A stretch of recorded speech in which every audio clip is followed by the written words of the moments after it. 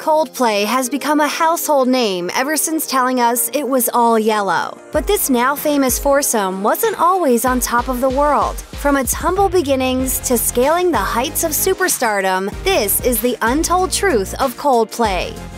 As of the making of this video, Coldplay frontman Chris Martin has over 200 soundtrack credits on his IMDb page, which is quite a testament to the overall appeal of the band. But Coldplay's relationship with the film industry certainly doesn't end there. Chris Martin and guitarist Jonny Buckland were also actors in a never-released horror movie called Slash.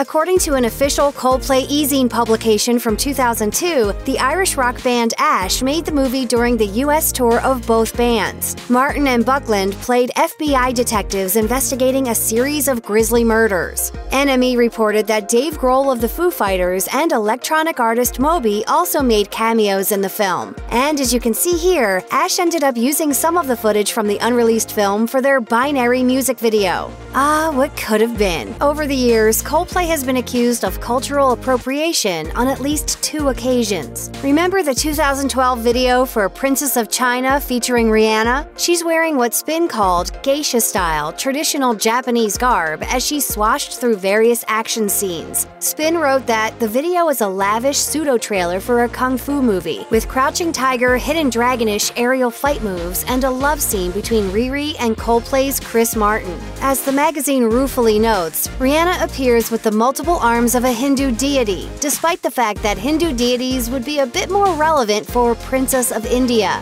4 years later, Coldplay faced similar accusations, this time for the Hymn for the Weekend music video, which happens to co-star another massive superstar, Beyoncé. As Billboard reports, Coldplay went to Mumbai for the shoot, and the band hired an Indian director, cast, and crew for the project. In the video, Beyoncé is dressed in traditional Indian clothing, but Chris Martin and the rest of the band aren't. The video received decidedly mixed reviews, with one critic tweeting, "No thanks for the bundle of stereotypes." Another detractor tweeted, "Don't exoticize us. You've been to the clubs and everything. Why do you want to make it seem like all we do is dance in the streets?"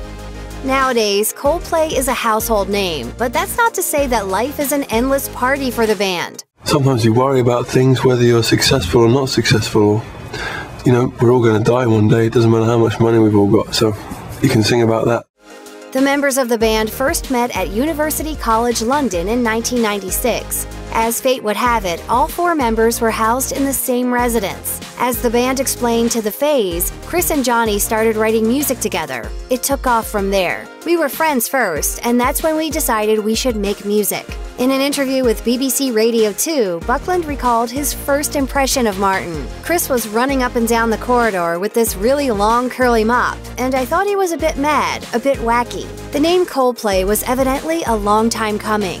According to Viva Coldplay, a biography, Martin toyed with the idea of forming a band called Pectorals back when the band was just Martin and Buckland. But according to the book, that remained just a bad pipe dream. And perhaps that's for the best. Still, Pectorals isn't the only name the band flirted with. Buckland told Spin that they also called themselves Starfish for exactly 1 gig back in the day. After that, a decision was made to adopt the name Coldplay, which was taken from an obscure book of poetry called Child's Reflections, Coldplay. Let it suffice to say, not everyone loves Coldplay. For instance, fellow Brit rocker Noel Gallagher of Oasis said of the band, "They're a bunch of pansies, the lot of them." In 2002, Coldplay broke into the mainstream with its second album, A Rush of Blood to the Head. But then the band hit another low in 2005 when the New York Times reviewer John Perales slammed its 3rd studio album, X and Y. He wrote that, "Coldplay is the most insufferable band of the decade. The band emanates good intentions, from Mr. Martin's political statements to lyrics insisting on its own benevolence. Coldplay is admired by everyone except me." In a 2008 Rolling Stone interview, lead singer Chris Martin reflected on Perales' negative review, admitting, "It was a big deal. It's the first real attack on your band, and from a publication we all respect. But it sounds like that negative review ultimately had a positive effect on the band, because it made Martin reflect on his creative process. As he tells the Music Mag, I agreed with a lot of the points. It was like, yeah, I do sometimes go for the obvious, and I do sometimes fall back on old tricks. There is something glamorous to me in taking a bit of a beating and keeping on going." For Coldplay's fourth studio album, Viva La Vida, or Death and All His Friends, the band hired famous songwriter and producer Brian Eno to rework their sound. It was perhaps a wise move, considering the indie rock foursome was previously voted Britain's band most likely to put you to sleep in a Travelodge poll. Eno wanted to push Coldplay further for Milo Xyloto, the band's follow-up album. As Chris Martin told Rolling Stone in 2011, Brian Eno has become more of a sort of, not a session musician, but a player. He loves to just stand in the circle and play with the band. That's not to say the collaboration was always smooth sailing. According to The Guardian, Martin was enough of a nuisance in the Viva La Vida sessions, it seems, that Eno wrote the band a letter before agreeing to work with them again. As Martin explained to The Guardian, Eno said that he still wanted to work with us on the next album, but that I was banned from the studio. Ultimately, that decision may have been a wise one. Martin revealed to The Guardian, Eno said that it would be better without me for the first 2 weeks. You can do better without the singer, he said. It has turned out to be a good idea though, because the band's been free to try out loads of weird things without me getting in the way. Well, the strategy seemed to work. Milo Xyloto went on to sell 80,000 copies in just 7 days. According to NME, the album broke the record for the highest number of digital copies to be sold in an album's first week of release. In 2012, Coldplay took advantage of some impressive new technology on a tour to support the album Milo Xyloto. Concertgoers received proprietary Xylobands, which would light up in different colors in sync to the live music. Sounds expensive, right? Well, that's because it was. Chris Martin told The Sun, "Most of the money we're earning on the tour is put into the wristbands. We have to figure out how to keep it going without going broke because it's a crucial part of the concert." While brainstorming ways to recoup some of that cash, Martin suggested the wristbands could be collected and reused, but the idea quickly got shot down for health reasons. As Martin explained it, "You have to clean everything in case someone picks up herpes or TB. Our lawyers told us we'd get sued, and having been sued a few times, we're not keen on that." Well, the band must have eventually cooked up a workaround. Coldplay used the LED wristbands for a subsequent stadium tour in 2016 in support of the album A Head Full of Dreams. Throughout the band's career, Coldplay has supported several different causes and charities. According to The Phase, Coldplay supported the Make Trade Fair organization while touring and promoted the fair trade cause on its official website. When Rolling Stone asked about the band's commitment to the organization, Chris Martin said, "The spirit of rock and roll is freedom. It's about following what you believe in and not caring what anyone else says." Coldplay has also worked with the London charity Kids Company. According to The Guardian, the band donated millions of British pounds to the organization, though sadly, Kids Company ceased all operations in 2015. Drummer and backing vocalist Will Champion mentioned that Coldplay worked to stay in contact with the main children's center that the band sponsored, noting that the center's founder only ever wanted to do good things. Coldplay deserves a lot of credit for donating a significant amount of its earnings to charity, which Martin revealed in an interview with Australia's Today Show in 2016. I need you to clear this up. When you were a young lad, your mum made you give 10% of your pocket money to charity? Yeah. And Coldplay does that? Yeah, we still do that, yeah.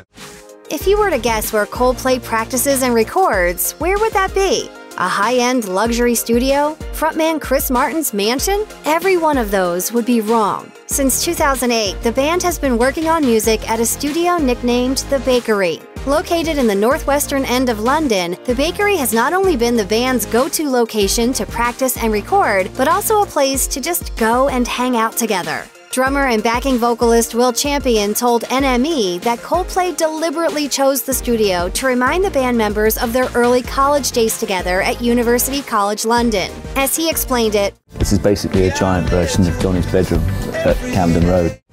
Champion says that in those days, the band would meet every day and, eat together and play music together. He revealed that the studio location really was a working bakery at one point, and then it became an art studio. But the art gallery didn't sound as good a name. No, that would have been a bit pretentious. I'm the Coldplay, welcome to the art gallery. Most bands start off small, and Coldplay is no exception. In its formative years, they played to very small crowds, sometimes audiences of 3. But even back when fledgling frontman Chris Martin was still wearing braces, he seemed to have absolutely no doubt that the band had a promising future ahead of it. filmmaker Matt Whitecross was a close friend of the guys. They all attended University College London at the same time. According to Variety, he filmed the group for years, even in its earliest days. They're very inclusive. They always used to invite everyone from uni who was a mate to every gig, even as they became bigger and bigger and bigger.